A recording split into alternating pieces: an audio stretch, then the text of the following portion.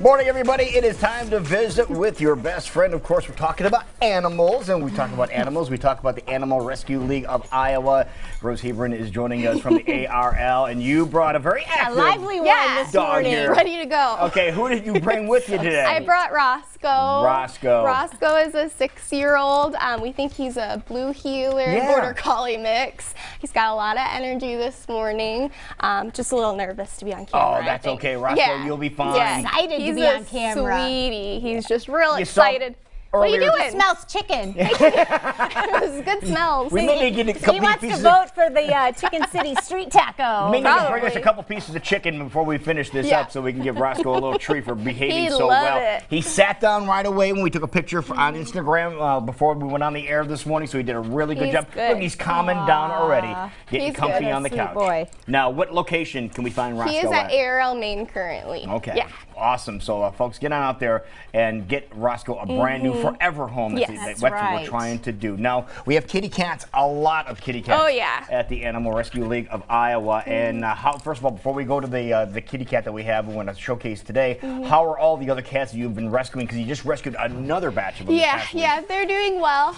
We're working with the ones that are still with us and making sure that they're happy and healthy before we do give them those forever homes. But yeah, it's been a really crazy summer. It's always busy in the summertime, but this summer especially has been a lot. A little unusual for us. Are you still needing like foster parents for all of the cats and we're things still that you have looking right for now? donations, of course, too, to help us with those kitties and the dogs, but we've just got so many cats, so we're asking for a lot of cat donations, kitty litter, cat food, all that good stuff. Now here is the kitty cat that we're focusing on here this morning. What a great name, Lulu. Yeah. Oh, perfect. Yes, Lulu. She needs to go home with you. 3-year-old, and again, spayed and neutered. Of course, they're spayed and neutered. And the shelter cat getaway. What that means is that Lulu is at somebody's home right now, and if you want to see Lulu, just give the Rescue League a call, and then you'll come over and bring Lulu over. You have a chance to meet. Yeah, she's a real mellow little girl. So yes. All right. Speaking of girls, I want to talk about a program that you have with the Girl Scouts. Explain what that's all about. Yeah. So we have a Girl Scout program. Hey, come here.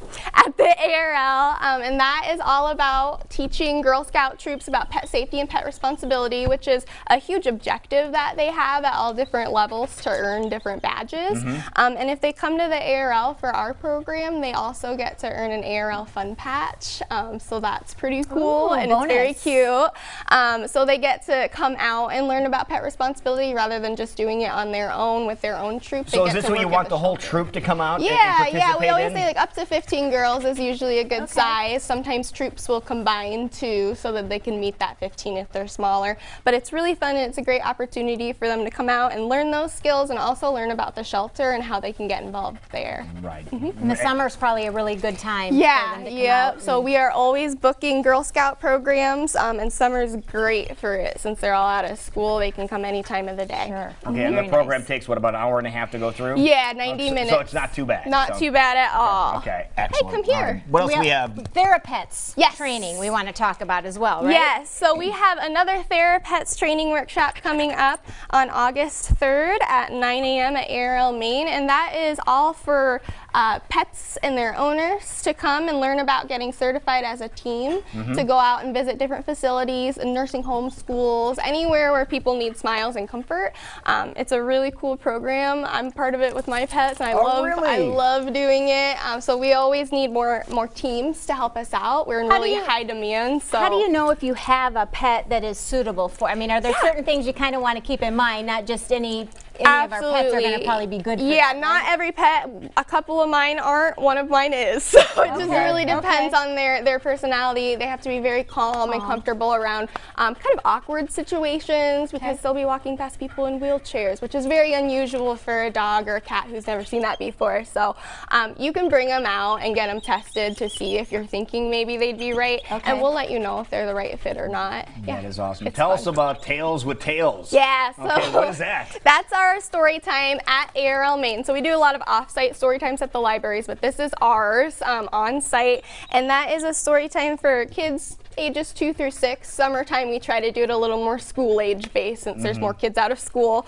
But anybody's welcome to come. It's free. We read a story, animal themed story. We do an animal themed craft, and of course there's animal visitors each time, and it's once a month. It's the first Tuesday of each month, so August 6th is the next one. Yeah. All right, so a lot of things going on there. Oh, yeah. And, we need to ask you and talk a little bit about and make everybody aware of what is going on weather-wise. It's very dangerous for humans, even more dangerous for dogs. And so this is why we stress, do not bring your dog in the car. Your dog does not want to go to the store with you. No, no. And this is just not a great time to have them out unless they need to be. Try to limit their outside time to just potty breaks. If you feel like they really need to go on a walk and burn off energy, try to do it in a shaded, grassy area. I know today you're definitely not going to be able to hold your hand on the cement for too long, and it's going to hurt. Test, isn't it? So so it's not going to feel good on their paws at all. We always say if you hold the back of your hand for about 5 to 7 seconds, if it's uncomfortable for you, it's absolutely uncomfortable for them. So today is not a good day to be going outside for anything extra, but we do suggest shade and grass if you have to. And you need to run around a little bit, so we might try that. Go outside with your pet. If you can't stand it outside for very long, they can't stand it outside for very long. Remember, pets and like dogs, they don't sweat. They have to pant to cool off. So please keep that in mind. All right, so we need to get Rosco home once again. Where's Rosco located? He's at Arrell, Maine. All right, so folks, go check him out. If you want more information about all the animals available at the Animal Rescue League of Iowa, Rose, where can they go? They can go to arl-iowa.org. Wonderful. Have a great weekend. Thank you. We're going to get you a new home, Rosco. Get ready to go to a new place.